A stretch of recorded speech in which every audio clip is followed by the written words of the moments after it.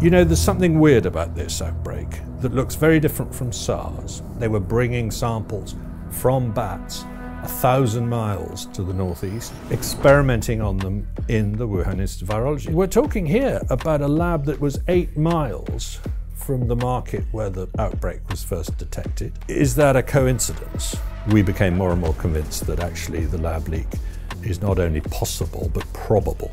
They know what viruses they had in the lab. They won't tell us.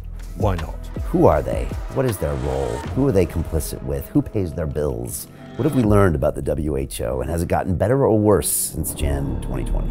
The World Health Organization is extremely reassuring. We don't think it's spreading human to human. We think China has got this under control. Dr. Tedros goes to Beijing and he says publicly, words cannot express my admiration for what you're doing to control this virus. China was very clear. We put a lot of money into the WHO and we expect the WHO to do what we want. It wasn't possible for people to challenge each other because you've got these very big monolithic funding structures that fund basically the orthodoxy and they don't fund the heterodoxy.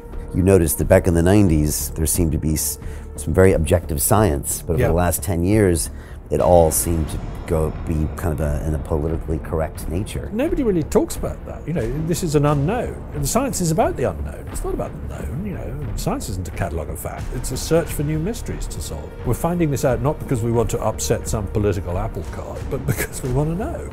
A lot of people in this virus debate are saying we can't find out because of the consequences. We're saying that's wrong. You must always find out the truth, whatever the consequences.